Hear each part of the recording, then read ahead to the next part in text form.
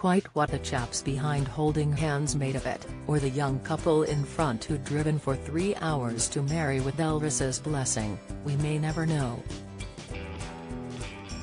But queuing for your wedding license next to the biggest celebrity bounce-back couple this century will make a story they can tell forever.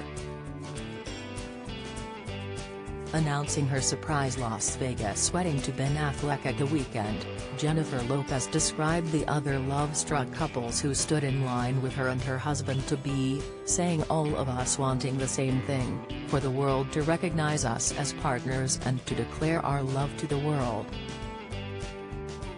Marrying at the Little White Wedding Chapel, Jennifer were tying the knot almost 2 decades after cancelling their first planned nuptials. The pair have starred in numerous rom-coms, including 2 together, but their real-life love story turned out to be the greatest romantic comedy of all, with plenty of drama thrown in. They have ridden a helter-skelter of personal highs and lows, including failed marriages on both sides and 5 children between them. But after marrying Ben, Jen wrote, "We did it. Love is beautiful. Love is kind. And it turns out love is patient. 20 years patient. Stick around long enough and maybe you'll find the best moment of your life in a drive-thru in Las Vegas at 12:30 in the morning." The nuptials were $1,000,000 and dollars from the do the couple first organized. Actress and singer Jen, 52, videoed herself beforehand in a classic white wedding dress from an old movie. Actor Ben, 49, simply grabbed a jacket out of his wardrobe. But Jen said the impromptu Vegas do, for which an Elvis impersonator wasn't even available, was exactly what they wanted. Brief wedding march played via Bluetooth and all. There were few witnesses, seemingly just Jen's mum, 14-year-old twins Emma and Max from her 3rd marriage to singer Marc Anthony, and Ben's children Violet, 16, Serafina, 13, and Samuel, 10, from his previous marriage to actress Jennifer Garner. It was about as understated as a Hollywood couple can get, pink convertible aside. In contrast, their first big day would have reportedly hosted more than 200 guests in Santa Barbara, California, including Bruce Willis and Jack Nicholson, and cost more than £1.5 million. It was believed Jen would have worn a Viero-wine dress. Gift bags would have included mobile phones and designer handbags. The announcement it wasn't going ahead, just 4 days before, rocked the showbiz world. There were reports of Jen hysterically crying, and she described the split as her first real heartbreak. It seems part of them had always wanted the small Vegas do, even then.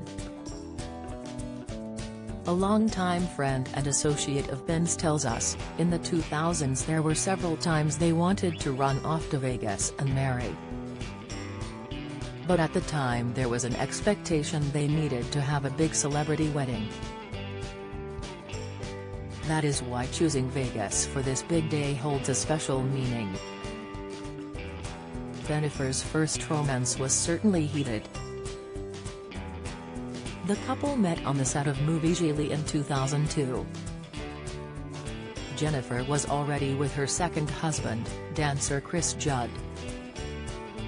She had been brought up in New York's Bronx to Puerto Rican immigrant parents, and her brief first marriage was to Cuban waiter Yanni Noah in 1997. A relationship with rapper Puff Daddy followed. Never one for low-key public displays of affection, Ben took out a full-page advert in Variety magazine praising J.Lo when they got together. Gigli flopped, but the couple flew. By July 2002, Jennifer had filed for divorce from Judd. But Jennifer's Naughty's relationship was played out in the glare of overexcited LA paparazzi camera flashes. Do you enjoy reading about celebrities? Sign up for all the best celeb news from the Mirror here. Not that Ben Affleck, proud owner's one of showbiz's first blended names, had tried to stay low-key. In November 2002, Ben starred in Jen's music video for her track Jenny from the Block, canoodling on the deck of a yacht, stroking her famous bottom. Much later, he said he regretted it. In a strange synchronicity, last year Ben and Jen were pictured similarly on a yacht in Monaco. Their first engagement came the same month, a 6.1-carat pink solitaire diamond sealing the deal. The Stark wedding cancellation statement blamed the pressures of fame. They wrote, "When we found ourselves seriously contemplating hiring 3 separate decoy brides at 3 different locations, we realized that something was awry." Initially they claimed the nuptials were just delayed, but 3 months later it was all over. By June 2004, Jennifer was married to old friend Mark Anthony, later admitting she had wanted to find someone who could make me feel loved and wanted in my loneliest hour. And by October, Ben was pictured with alias actress Jennifer Garner, who he married in 2005. While J.Lo would divorce again in 2011, he and Garner divorced in 2018. The Oscar winner has been open about his battles with alcoholism, addiction and 3 stints in rehab. His associate says J.Lo helps him by taking a firm but compassionate mother-hen stance. He says, "She's been like, I love you, I think you're a great man, but stay sober and away from temptation." And that's how she's run it since they got back together.